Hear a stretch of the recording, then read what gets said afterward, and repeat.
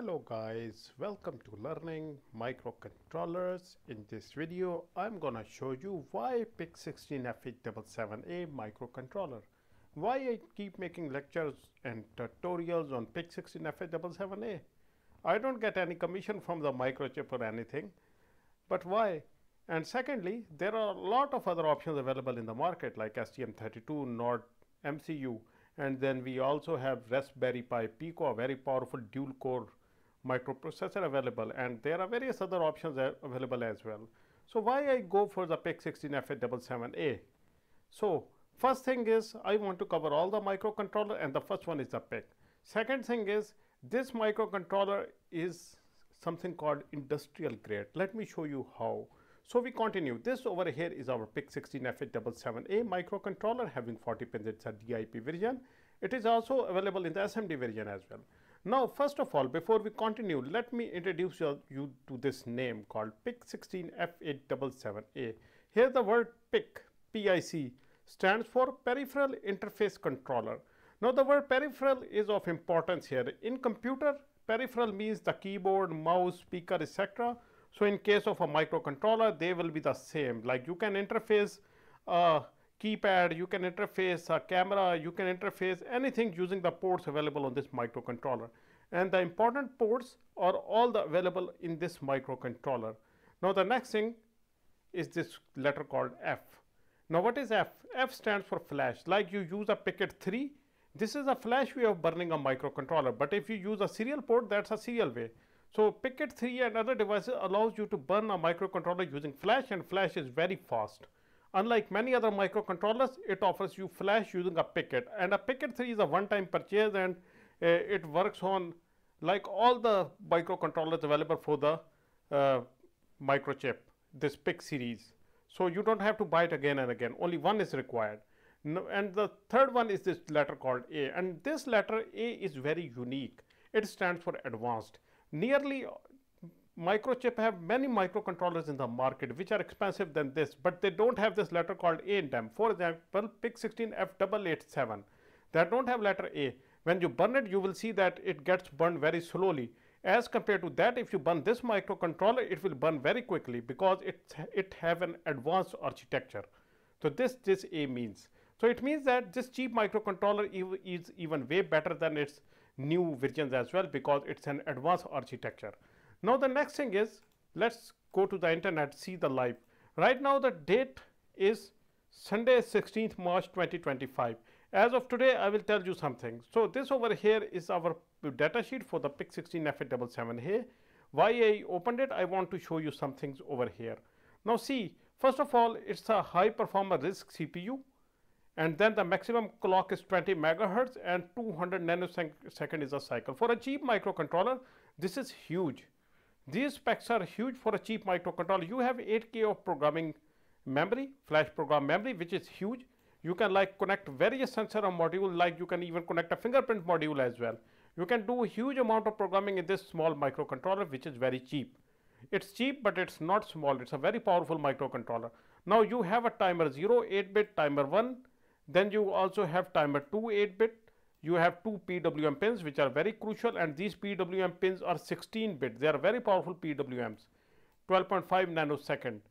So maximum resolution is 10-bit. Now the next thing is the synchronous SPI, UART, PSP, brownout detection. These are the basic features which every microcontroller needs, and this have all of them. Then you have 10 ADC channels of 10-bit each. Oh, okay, it says 8, sorry, not 10, there are 8 channels of 10-bit each. But they are 9 if you count them, but I don't know, one is like reference. But you have 8 confirmed channels. Now, the next thing is you also have the comparators option as well. Now, special microcontroller features like this is the main thing why I prefer PIC16F877A over other microcontrollers. Because it's an industrial grade microcontroller. I understand it's hard to program, but once you program something using it and deploy it in the industry, you will never get disappointed because PIC has very powerful and rugged hardware which Arduino and STM32 etc. don't have. So you have this like 1 lakh time it's erasable. Okay, we agree, others may have it. Then you have EEPROM memory. data retention, that is very critical feature, that it can retain data for more than 40 years. Like the program you burn it will not go away over 40 years. Then the software ICSP, then there is the feature like it is operatable from 2 to 5.5 volt. Another important feature I could not find here is the operating temperature ranges, that it operates at huge ranges.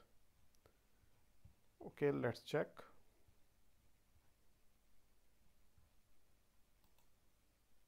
Okay, I may use the control F. Temperature. Okay, now take a look here, commercial and industrial temperature ranges. Now it can operate usually from -40 to up to 125 degrees centigrade. I have tested it myself and it have no problem at all, while the Arduino and other microcontrollers are not that good at these ranges. So that is why I prefer the PIC16F877A over other microcontrollers. See,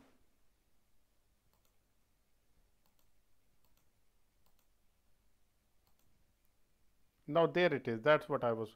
Ambient temperature under bias. Now take a look here. It is from -55 to 125 degrees centigrade. This much ruggedness you do not get in other microcontrollers. This is a military grade standard. It's like mil standard 883B. It satisfies the military standard 883B. So you can even use this microcontroller in your military application as well. Now after having these much features, what is the cost of it? Now take a look at this DigiKey. In the DigiKey, it says it is $6 only, $6.8 only, while its counterpart having the same specs will not be the same. See, now we go to other websites as well, like AliExpress. On the AliExpress, it is 2.95. You can see that it's very cheap. Now we also go for the eBay. eBay is like 4.83, and then we also go for the so I can take the average from all these websites. We go for the DigiKey. So on the DigiKey, it is $6.8. So that is very cheap. Now more features. Let me show you why further. Now this over here is our PIC16F877A. The most crucial ports which you require for connecting the modern sensor and module are the UART, timers, SPI, counters, ADC pins, etc. They all are in this microcontroller. Now let me introduce you to these. Now here you have total of 40 pins. Out of these, total 5 ports. Your port A have 6 pins. Here it is A0, A1, 2, 3, 4 and 5. And then your port B have 8 pins. This one like B0, 1, 2, 3, 4, 5, 6 and 7. Then you have port C 8 pins there, C0, C1, 2, 3, C4, 5, 6, 7. Then you have port D having 8 pins, D0, D1, 2, 3, 4, 5, 6, 7.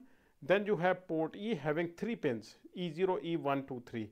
Then you have total 33 programmable pins, while the Arduino have total 28 pins and programmable are even less, like I think 22 are programmable.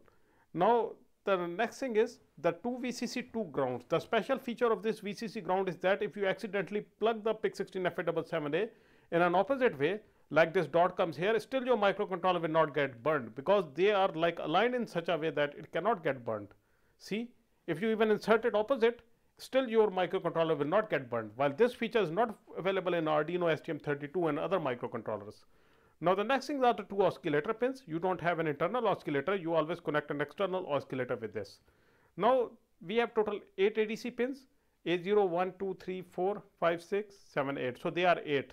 So I was confused. So confirm 8.